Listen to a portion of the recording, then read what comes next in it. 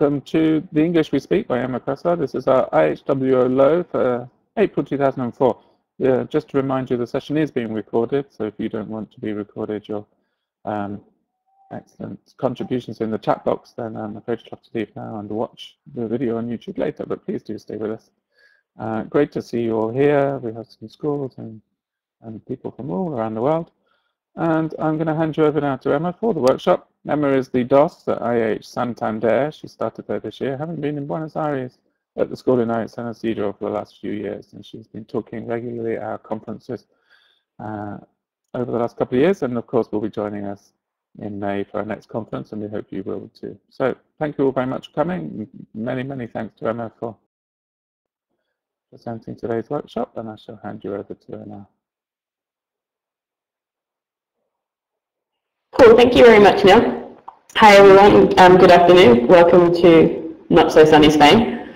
Today we're talking about the English we speak, which is looking at how the spelling and the pronunciation of English is linked and how that came about, basically. So just a quick run through. This is what we're going to be looking at today. Briefly looking at why I chose this talk. Then I'm going to be getting you guys in the hotspot, in the quiz seat, whatever you want to call it, before we look at the history of English and some rules, or so to speak rules, that we can use with our spelling and our pronunciation. Looking in more detail a couple of extra things, and then finally looking at some ways we can bring this into the classrooms and activities that you can use with your students. So, to start with, why I chose this talk, why I'm interested in this topic. As it says, there are two different doctors in two very different countries. The first one, Dr. David Hornsby, was one of my French professors at university. And it was in my final year of university. We were in a French translation course. And we were trying to figure out how to translate the word n'est-ce pas. And we couldn't come up with a translation into English that fitted the register and the style of the text. And he was like, okay, well, what is the direct translation of n'est-ce pas? And we're all a bit stumped. He goes, well, it's in it. And we're like, but how can we put in it in a formal text? And he then started talking about how n'est-ce pas, the register had changed throughout its evolution in French language.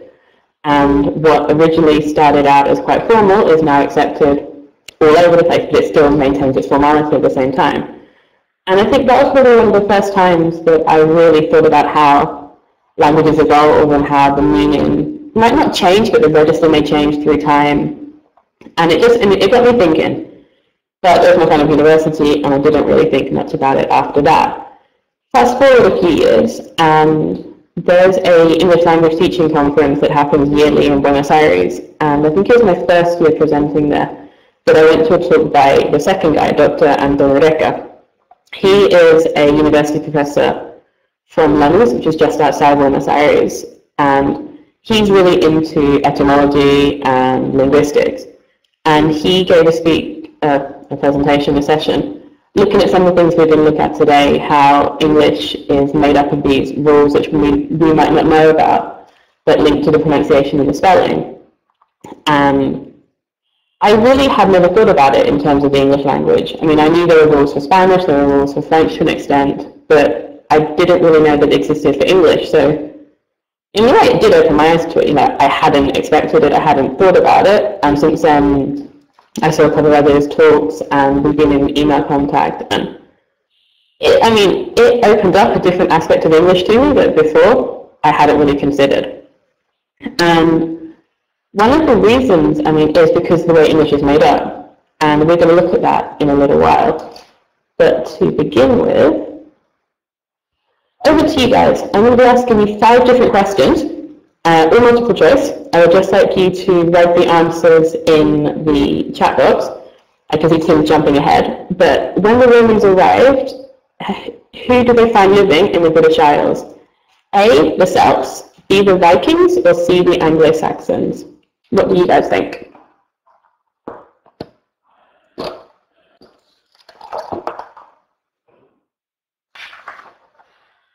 Okay, everyone's going for A. Let's see if my computer will let me. Yes, it is the Celts. The Roman invasion began roughly 43 AD. The Anglo-Saxons didn't arrive until the 5th century, which is when the Roman power was beginning to reign, so to speak, and the Vikings then began to invade the north of the British Isles in the 9th century. Question number 2 is, the original name for the British Isles, Britannia, was used by which ancient culture? A, the Romans, B, the Greeks, or C, the Egyptians? Over to you guys. Okay, Tim's going for the Greeks.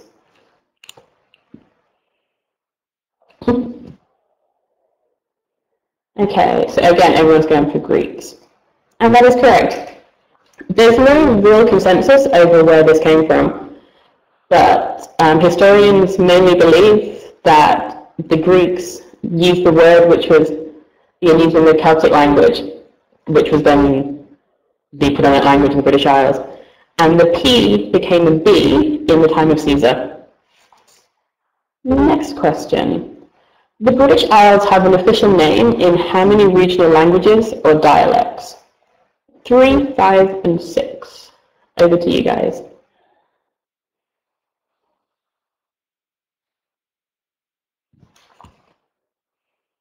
Okay, Tim's gone for C, 6. Virginia's gone for 5, okay. 5, 5. Okay, so the consensus here seems to be 5. Actually, Tim's on a roll at the moment.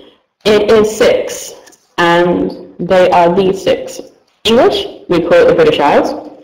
Then you have Norman, Irish, Manx, Scottish Gaelic, and Welsh. So of the different languages and dialects spoken in around the British Isles, these are the ones that have an official name for the British Isles.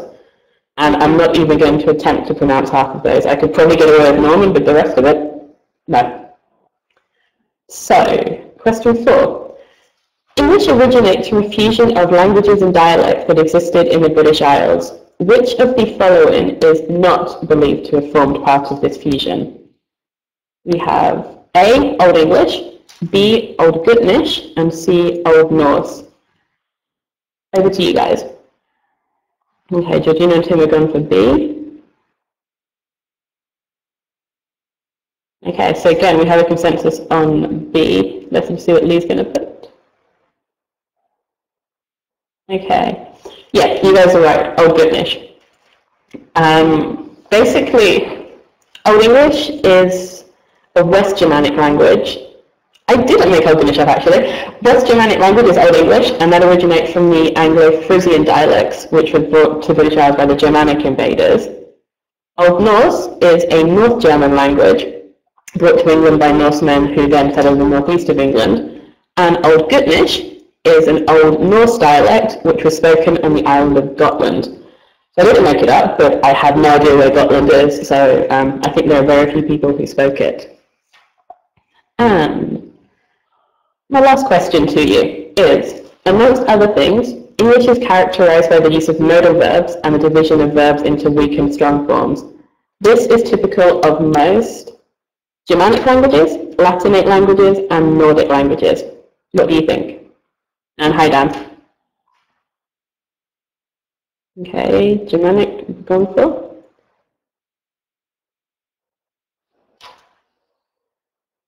Okay, again, you guys are right. They are Germanic languages. And actually, we still do have, if you can think of languages in terms of being related, the closest living relative to the original English language is actually the dialect of the Frisian languages, which is spoken in and around Netherlands, Denmark, and Germany. And they all share this same characterization. So, I'm going to let you guys rest your brains a little bit. What you need to answering questions. And we're moving on to the origins of the English language. The English we speak today, it's a result of many things: invasions, colonization, globalization. Invasions in terms of different countries, different powers invading the British Isles. I mean, that hasn't happened for quite a few years, but the ones which did invade us way back before 1066, they left a very strong influence in the language we speak today, which we'll be looking at in a little while. You also have colonization, where Great Britain or the United Kingdom went over and colonized different parts of the world, and apart from bringing back slaves and food and all sorts, we actually brought back some of their language with us, and it's all become part of the language we speak today. And then globalization.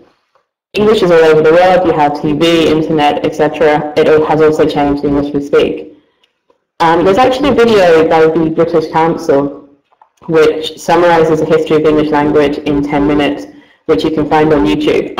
It's worth a watch. It's only 10 minutes, and it's a very funny little cartoon, but it explains the history of the English language better than I ever could. So check it out if you get the chance. In terms of the origins of the English language, there's not a lot of consensus. Different historians have argued about it, and they probably will carry on. English has a history of fusing and adopting words from different cultures and countries. And if you look at the first of the tables, the one on the left, this looks at the source of the most frequent 7,476 English words. I don't know where they got that number from. And the majority are Germanic, at least in the first 100 words. But in theory, the majority of the words are of Germanic origin. Yet if you look at the pie chart on the right, it's much more even, and you've got Germanic, Latin, and French all having like quite an equal share. So it depends what words you're looking at, it depends what sources you're looking at. Basically, English has a very mixed background, and this is what we're going to look at now. Here you have 8 different words. Some of them are higher frequency words in this language, others aren't. And I'd like you to try and match them to their origins. You've got the origins underneath, Arabic, Dutch or Low German, French, Greek, Indian, Malay, Old Norse, and Persian. I would like you to match the word to their origin, please. You can just write it in the chat box.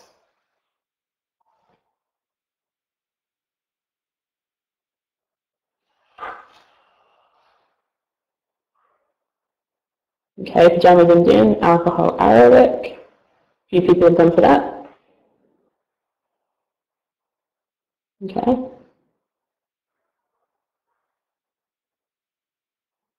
Admiral French.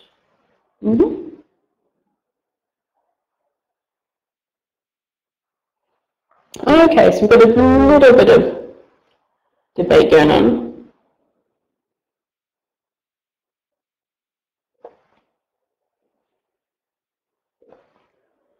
Character Greek, Breeze is Dutch or Low German. Okay. Some of them you've got, some of them not so much. These are the answers.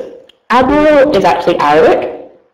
Alcohol comes from Persian, though I think I'm right in saying that the Arabic languages do take a lot of, we're influenced quite a lot by the original Persian, so that's probably where those two come from. Amok is Malay, Breeze, Dutch or Low German, Character is Greek, Competition French, Mistake Old Norse, and Pajamas Indian.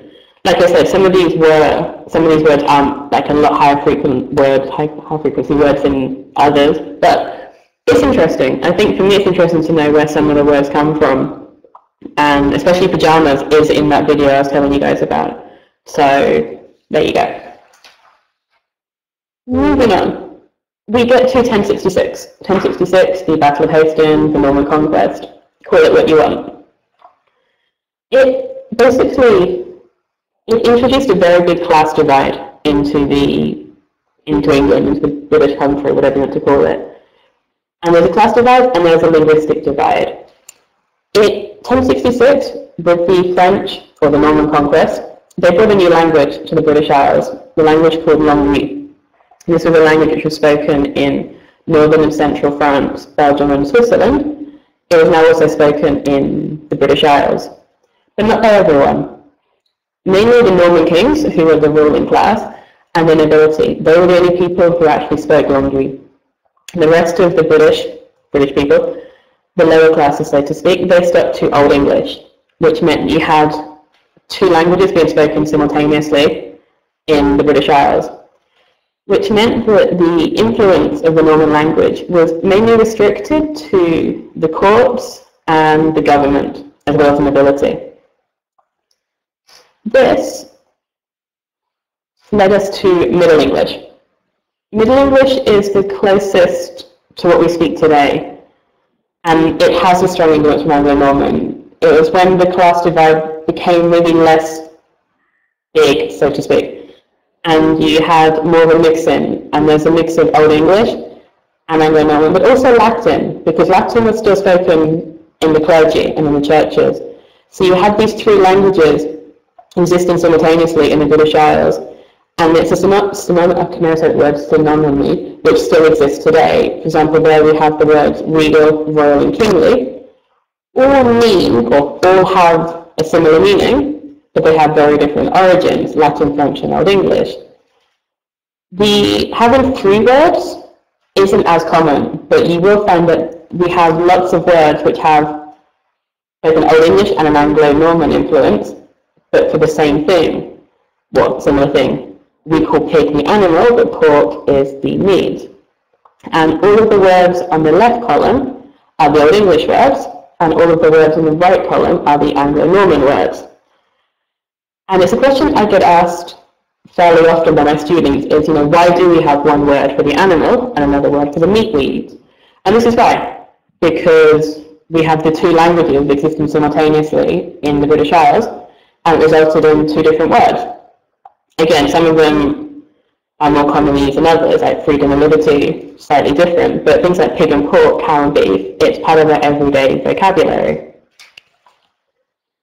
And this kind of thing, it's a kind of thing, students will ask us questions, why does this mean the same but you have two words?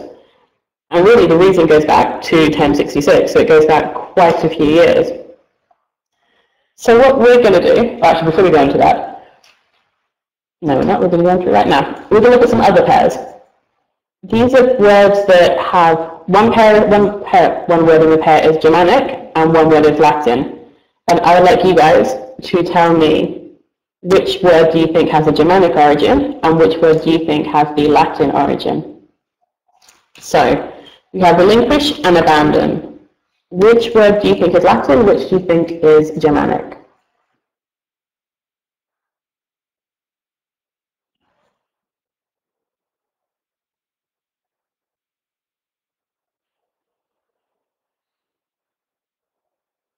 Okay, abandoned in Latin, relinquished in German. Okay, I can actually say it's the complete opposite. Abandon has a Germanic origin and relinquish has the Latin origin. And we'll look at the reasons why in just a minute. The next pair I would like you to look at is pain and ache, which has the Germanic, therefore Old English origin, and which has the Latinate, therefore Anglo-Norman origin. Word of warning, don't go for any Spanish or Italian influences because you probably will find out that it's actually the complete opposite. Okay, ache Germanic, pain Latin, let's see.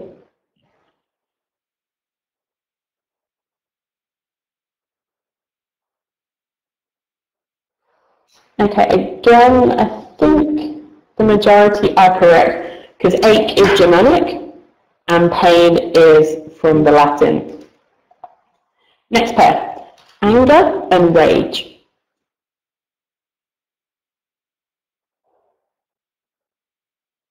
Okay, Tim says rage is Latin. Lee says rage is Germanic. Interesting.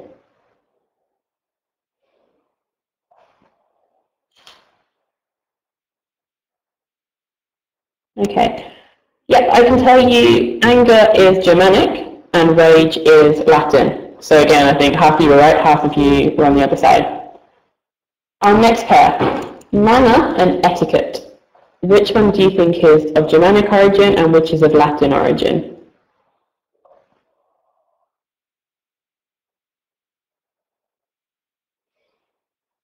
Okay.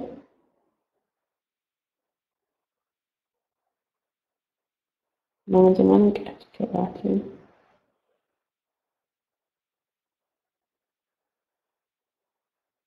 Okay.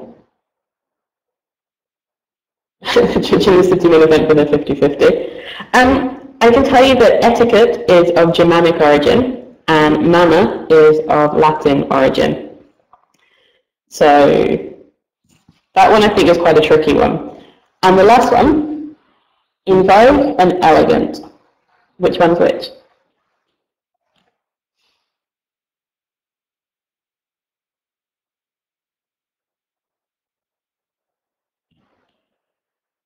Okay, Fran's gone for elegant to be Latin, as has Tim.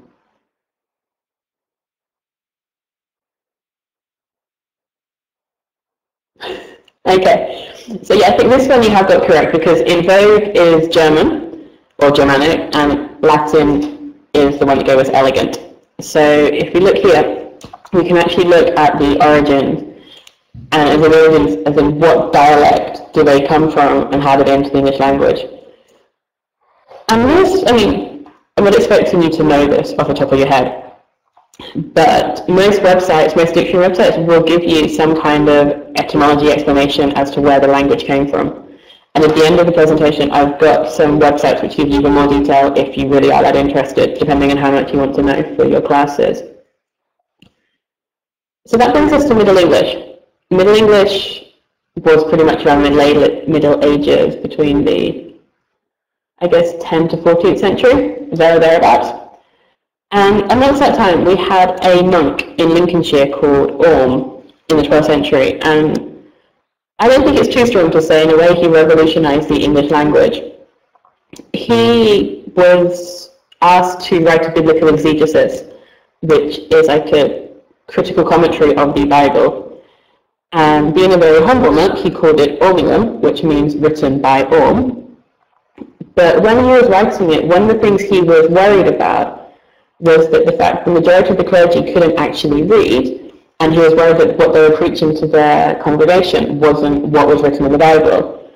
So he developed an idiosyncratic spelling system to make it easier so they would know that if it was written this way, you said it this way, therefore everyone would understand. There's actually only one copy left in the whole entire world of this text, which is in one of the libraries in Oxford, and people have studied it for years and years and years. And what we're going to do now is look at some of these spelling rules that he came up with to help with the pronunciation. One of the things he is credited for is actually introducing the soft j sound into the English language. Before Orm came along, apparently there's only the hard g sound, and he differentiated between g and j. That's one thing which isn't really a rule, it's just an extra bit of piece of information.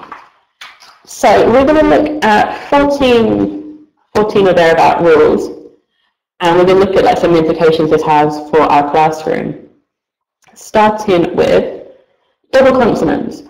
Double consonants are used to show that the preceding vowel is a short vowel and therefore it doesn't glide. For example, common you have the O, but local you have the O.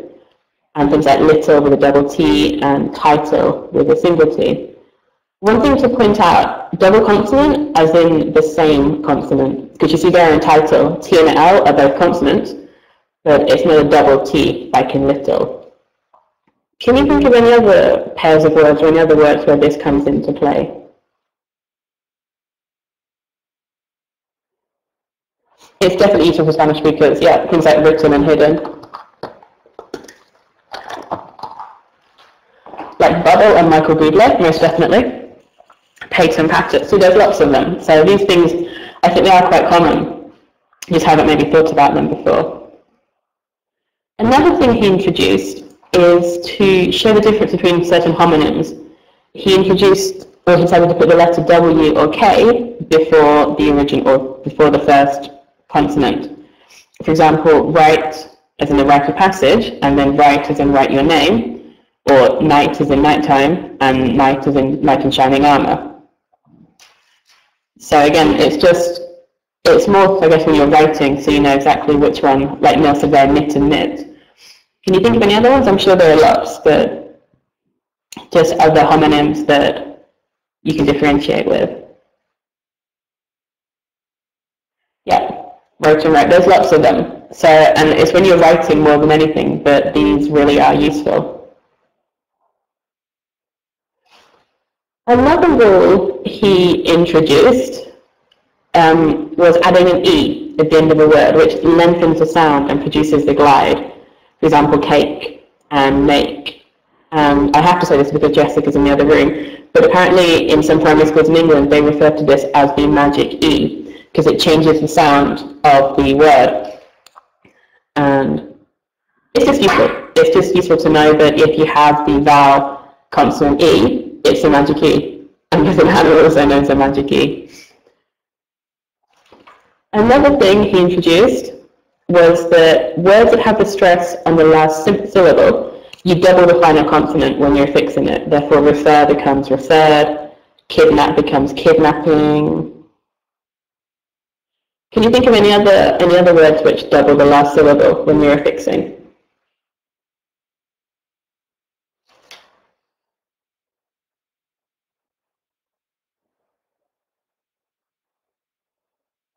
Yeah, there we go. Occur and occurred. Cool. Similar, but not quite. Words that end in al, el, il, ol, ul, double the L when affixing, regardless of where the accent falls. Mainly so you can keep the short vowel sound, like cancel, cancelled. However, I think this is actually different in US English. So in US English, you can spell things like cancelled and travelling with one L. So it depends on what type of English you speak, I guess. I don't want to know why that came up, Neil. You can also apply this rule to prefixes if you want to keep the short vowel sound in the prefix. For example, prove and approve, not approve. Apply and, okay, for this typo, it actually say apply, not approve, approve. So, yeah, beautiful, beautifully. So we got lots of them there. Monosyllabic words have quite a few different rules.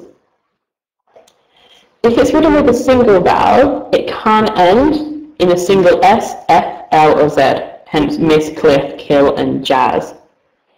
However, there are some exceptions, which are all Old Saxon words. For example, this, as, his, how, if, and nil. They all can end in one of the single consonants. Another one. If the monosyllabic word is written with a single vowel, it cannot end in a single C, but has to be CK, luck, sick, and pick, for example. However, if it's written with a double vowel, you only need to use the K, for example, look, leak, and meek. And moving on to number 8. The spelling EA, general English has two different ways of pronunciation. The E as in heat, and the E as in head. Exception is great baked steak, which is the A. And the head is actually supposedly because it was started as forehead, was assimilated to head, and that's how the sound changed, was how the sound stayed as it was. Other ones, these are slightly more common, I think. PH becomes F, physics, philosopher, and I'm sure you can think of lots and lots of other PH words that we pronounce as a th, not a PH. And 10. If you have DGE, you only have one vowel preceding it. For example, bridge and ridge and edge and lots of others. And this is very similar to TCH, which again can only have a single vowel.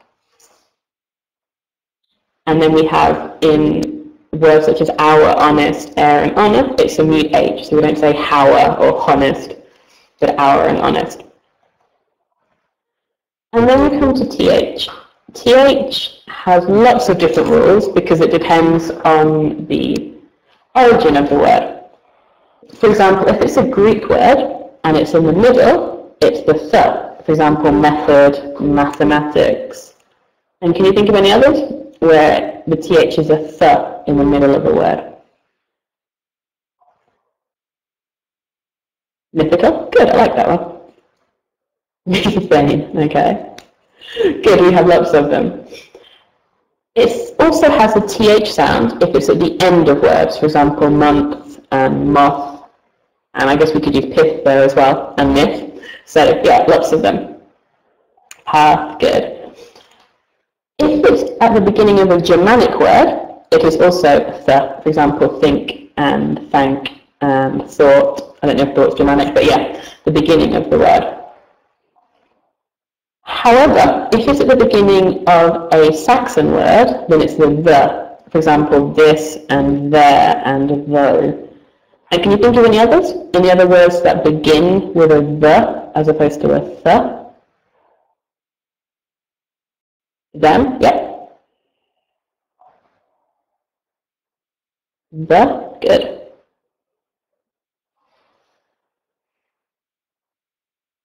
And the last one, if it's in the middle of a Germanic word, then it's a the. So father, mother, brother. So here the origin really does come into play. That's true that they're all grammar words. Maybe we got our grammar from Saxon, I don't know. I'm not too sure where our pronouns come from. And then we have THE. We already said that if the word ends TH, it's a th, but if it ends THE, then it's a the. For example, clothe and cloth, bathe and bath. However, we have our friends Thomas and Esther, who live by the Thames. Yes, these are proper nouns and names, so there's given slight leeway. But in general, those rules do work. It's very much linked to word origin, but it can help explain why we have the same letters in the middle of the word but pronounced very differently. And sticking with word origin, I have a question for you. And that question is, why do we say character but charity? They're both CHs, but why is one K and one Ch?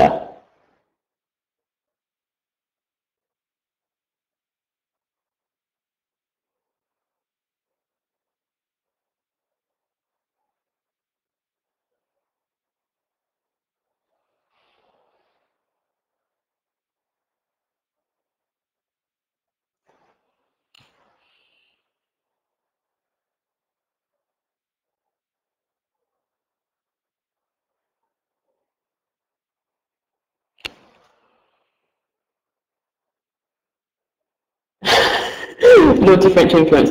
Yeah, Greek, I think you got it. I mean, you hit the nail right on the head. It's the word origin. Character, as we saw earlier on in the presentation, comes from Greek, and it begins with the Greek chi or chi, depending on how you pronounce it. And charity was originally Latin and came to English through French, like Hannah said, which was the charité, which in English became charity. So, adding to the rules we've just looked at, word origin does affect the pronunciation. And the CH, I know in Spanish it causes quite a few issues because they want to pronounce it like a K, but they think they have to pronounce it like a Ch because they've been told that lots of English Chs are Chs. So, if you can explain to them, yes, it is a Ch sound sometimes, but sometimes it's a K sound because of the origin. It helps. It goes a little way to understanding why we have these differences in our pronunciation. And I have another question for you now, which is, what is a cluster?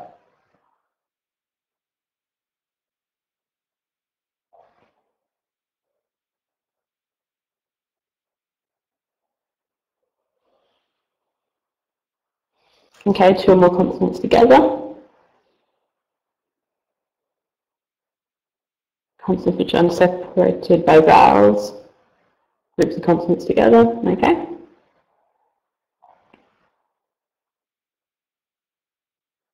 What they said. Yeah, what they said basically. According to the dictionary, a cluster is a succession of two or more contiguous consonants in an utterance, such as the STR in strap. However, as Neil's just asked, you can have vowel clusters as well. I mean, technically the definition is for consonants, but vowel clusters also exist. Vowel clusters came into English during Middle English, which you can call a vowel cluster a diphthong if you look at it from a pronunciation. However, vowel clusters do exist when you have two or three vowels together. And you also have, which is what we're going to look at in a minute, when you have both the vowels and consonants together to make a special type of cluster, which doesn't have a name, it's just a special type of cluster as far as I'm concerned. And one of the most problematic clusters in the English language is OUGH. IHEH originates from Middle English, where it was probably pronounced ooks, but we don't really know. It has at least 6 different pronunciations in US English and over 10 in British English, depending on, I think regionally, sometimes it's pronounced quite differently. And here are just a few words that have the OUGH cluster in them. And I know we don't have the phonemic scripts in the chat box, but I would like you to try and phonemically or phonetically spell some of these words so we can look at the pronunciation. Okay, we've got tough, the first one. Cough. Okay, so we got ow and o, trough. Okay, plow.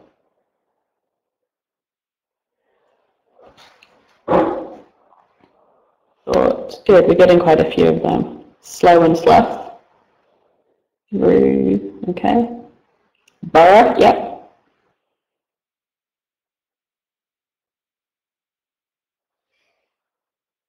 Hiccup, yes.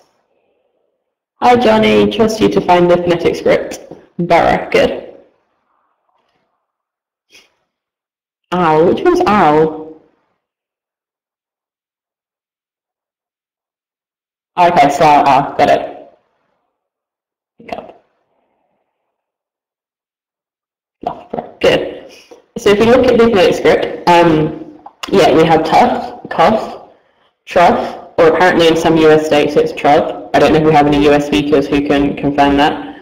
Plow, doe, thought, through, borough, hiccup, lock, or locked, loughborough. And then the last one we can have slew, slough, or slough. Sorry, slew, slough, or slough, depending on what it is. And there's another quite problematic cluster in English language, which is the OMB word. For example, you can have to, TOMB, you can have bomb, BOMB, you can have sombre, SOMBRE, and the other one I can't remember is comb, COMB. Thank you. Is slough off an insult? I think it is an insult. I'm going to start using it with some of my students, maybe. Can you think of any other problematic clusters that we have in the English language?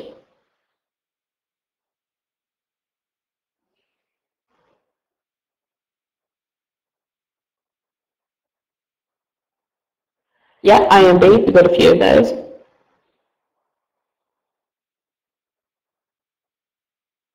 SPS, what do you mean by SPS, Georgina? Crisps, okay, yeah. I know the French people in particular have problems with crisps.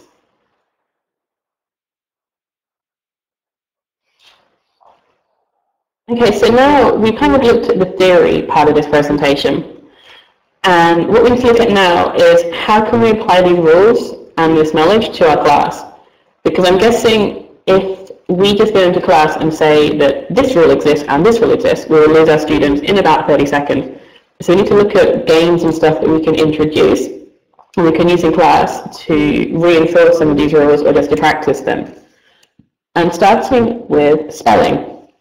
One way you can do it is with a spelling relay. You get your students in groups. I quite like it when you've got them sitting in rows, like one chair behind each other, or standing one behind each other so they can't actually see. And basically, you say a word, and they have to spell the word in their groups, but only one student can write at a time. For example, you say the word potato, and hopefully the first person in each group will write P, and then pass the paper behind them or to the person next to them. The second person has a choice. He can either write the second letter, or if he thinks the first person in their group has spelled it incorrectly, he can change what the person before them put. However, if they change the letter given to them by the previous person, they then can't add anything to it. And the winning team is the team which spells the word correctly the quickest. And it works on both like group skills, and it works on different levels. And I've had good fun with it. It works quite well. Another game you can play is battleships.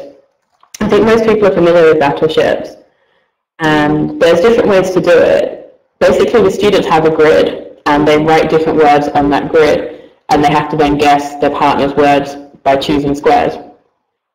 You can use letters, you can use phonemes, depending what you want to practice. If you want to practice the sounds, or if you want to practice the spelling, and it can be done in pairs, it can be done in groups. And if you do want to go down the pronunciation route, the book Pronunciation Games by Mark Hancock actually has a more detailed version of this, where the coordinates are actually different phonemes, and by choosing a coordinate, you're spelling out a particular word. So that's more if you go down the pronunciation route, but it's a very good game to play, so I would recommend it. But what we're going to do is we're going to have a little game of battleships. So here's my grid. I have got 4 words in this grid, both with letters and with phonemes. And I would like you guys to give me some coordinates, and we can start guessing the words that I've got on my grid. Ooh. No, we didn't erase our board. Okay. B4. Let's see if I can get B4. B4 is, actually nothing is in B4. Any other coordinates?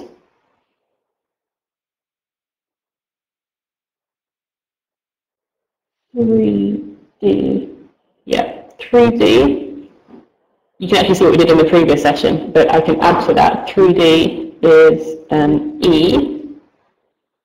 E1 we have there is K. Can you get any of the other words? Any other coordinates that you want to throw at me?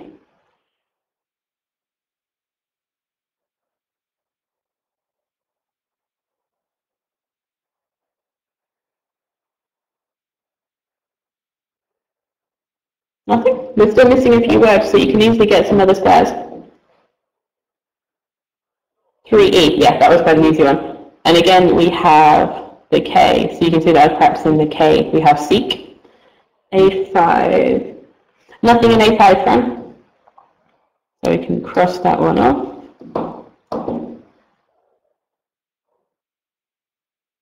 D4, yeah, D4 we have the L. D2 we have F. I should say that that's a completely different word.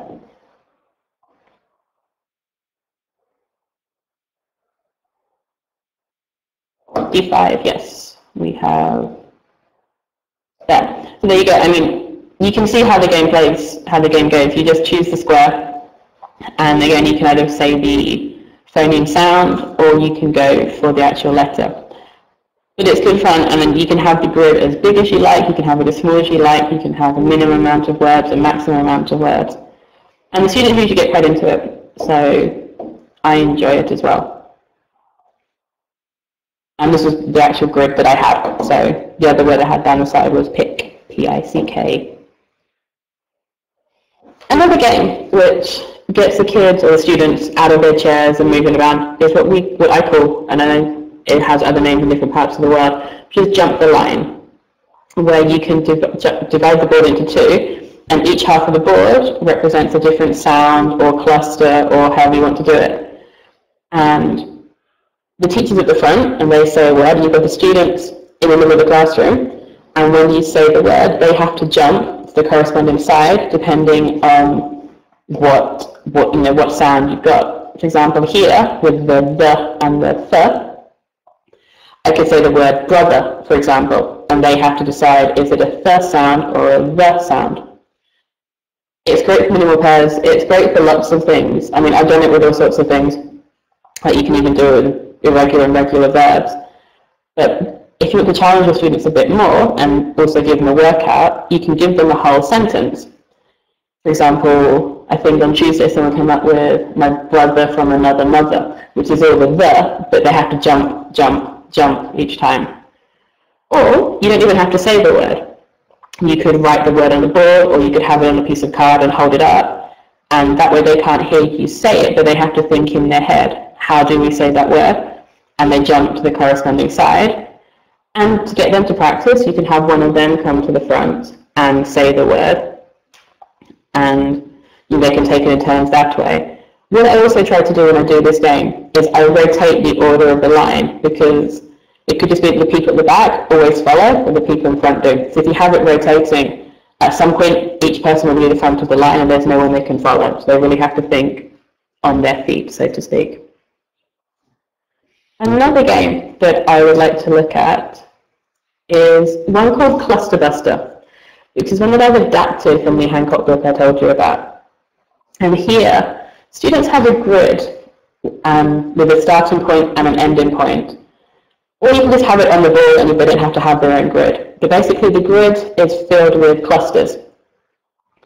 And the students have to get from the beginning to the end by making words with these clusters. To make it more complicated, you could just give them the phonetic sound as opposed to the actual spelling. But they have to get, for example, here they have to get from OUGH to ECK. They can go whichever way they like. My only rule is, because everyone has to start in the same square, they all have to give a different word. So if you've got 3 groups or 4 groups, however many groups, they have to give a different word for each cluster. So, over to you guys. I would like you to get from OUGH to ECK with different words contained in the clusters, please. Okay, Tim's going for bow, cough.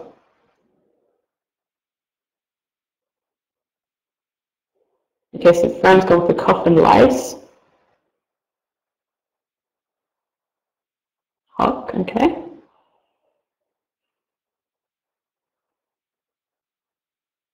Okay.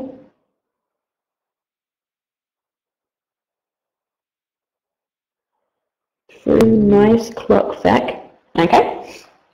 So these go from one side to the other.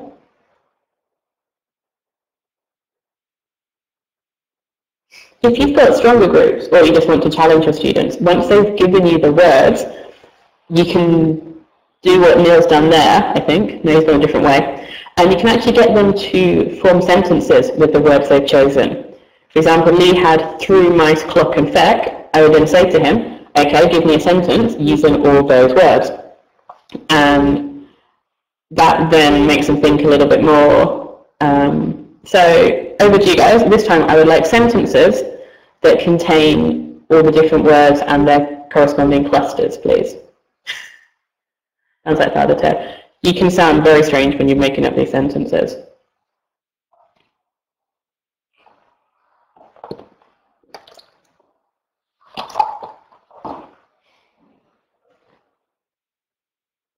The second monster beats him through the clock again. Yes, that would work. You've slightly gone a different way, slightly changed the order of your clusters a little bit, but yeah.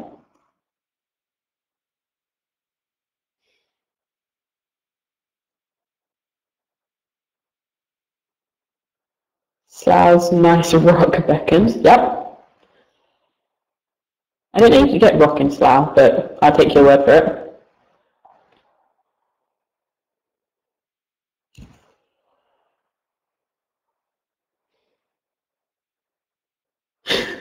Nothing is nice in Slough. Not even their rock. The tart walked past the 2 and thought she was too thin. You've gone slightly off order there, but yeah, they're all legitimate words. Okay, so you see the idea there, and again, you can have the grid as big as you like or as small as you like, and like I said, you can have actual phonetic sounds, or you can have the clusters themselves.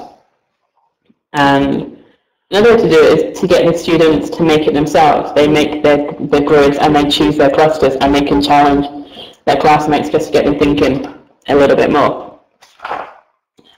So, even though we've been going through all these different rules and looking at ways to help our students to understand that if you have this spelling it says this, if you have this it has that.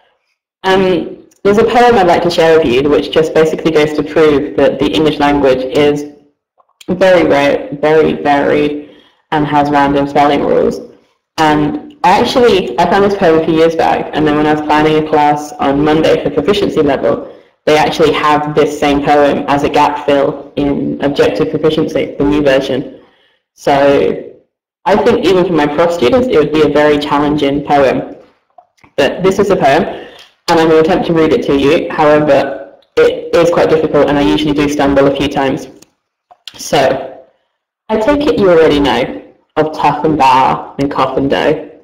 Others may stumble, but not you, and hiccup thorough, slow and through.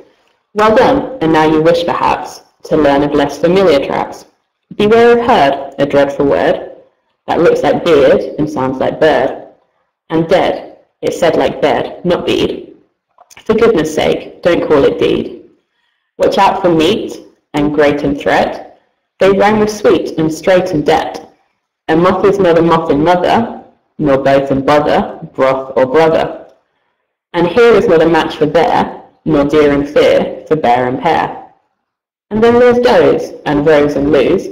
Just look them up, and goose and choose, and cork and work, and card and ward, and font and front, and word and sword, and do and go, and thwart and cart. Come, I've hardly made a start. A dreadful language, man alive. I'd learned to speak it when I was 5, and yet to write it, the more I sigh, I'll not learn how to the day I die. So that, to me, sums up the English language. It's a mixture of so many different sounds and origins and all sorts. And I challenge you to try and read that poem out loud in front of your class and see if you can actually do it. Because even in front of the mirror, it's still challenging enough. So just before we finish, I've got some links for you guys. The first one is actually the blog of the guy in future at the beginning, Dr. Recker. He has his own blog which he uploads his talks to, like his workshop sessions. It's kind of written both in English and in Spanish because he goes in between the two, but it looks in a lot more detail at some of the things we saw today, as well as looking at things like phrasal verbs and why we use particular particles with particular verbs. And if you do wish to read more about Orm, and I can't think why you wouldn't because I think he's a great guy, this is a Swedish project and they've spent the last 20 odd years studying him and actually reading the manuscript in great detail to look at all the different, basically look at everything that he brought in his language, and they also look at it from the religious aspect as well, so you've got the two bits going on there. And in terms of etymology, these are some different websites. The first two, Word Sense and Etymology Dictionary, they are basically dictionaries, but as well as giving the meaning, they give you the origin. And you can kind of search within it. For example, if you type in one word, it tells you the root and the language, and you can then go further in by looking at that root and that language. And I can lose hours in there. So the other three are more magazine-style websites, which are created by the general public. And some of them, they have like word of the day, or they look at different aspects. I know that's my Friday night sorted as well. So, they're very good. And if you do ever have, a doubt about where does this word come from, these are the places to go. So, thank you very much. That is what I would like to share with you today. And hopefully you got something interesting out of it.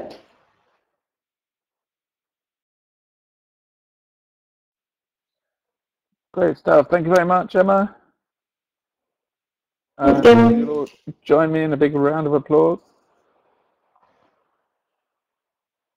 They're really interesting stuff, fascinating view of the English language, and there's some great ways of taking it into the classroom with you. And so that'll be our for April. Thank you all very much for coming along. I hope you had a great time. Let me just stop the recording.